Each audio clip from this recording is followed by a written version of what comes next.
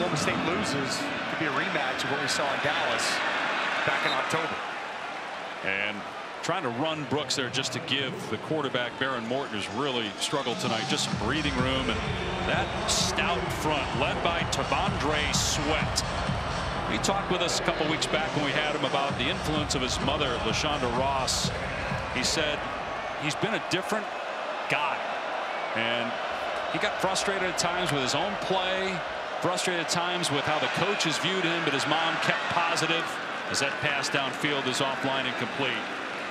He wears this huge chain that he brings each game that says "Make 'em sweat." On the back has pictures of he and his family members, including his mom, LaShonda. That's awesome. What a chain. I'd love to see you with that thing on. It might drag you to the ground. But at 6'4", 360+ pounds, no problem for Tavondre Sweat. One of the outstanding defensive linemen in all of college football this year. What a season he's put together. Thing does look like a 45-pound plate that you find at the gym as that pass is incomplete. It's going to bring up 4th down, intended for Tharp. But Tavondre Sweat's a great story. And again, we talked about his relationship with his mom and the influence that she's been. Got invited to the Senior Bowl. He's a semifinalist for the Walter Camp, one of 2 defensive players.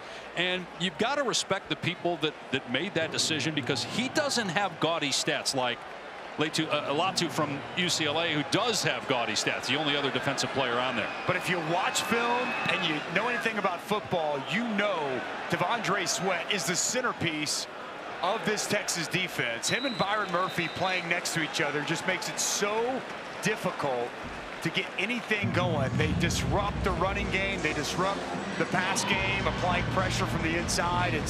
I think it's awesome that they recognize him for what he's been able to do this season. Both these guys have been stellar for Pete Kwiatkowski in this defense. Thought it was cool too. You know, we do our production meetings for people who are unaware. You meet with coaches, meet with a couple players. We were not scheduled to meet with Tavondre Sweat. We were told, hey, he wants to say hello to you guys, because again, we had a great conversation with him a month back. I can't wait to see what the future holds for him, because he's in shape.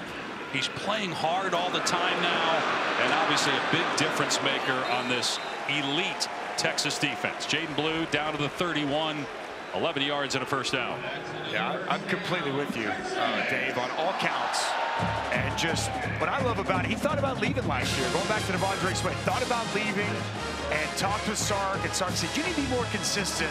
And man, oh man, has he changed his future for the better with the way he's played this year, become a consistent player and a real leader for this football team.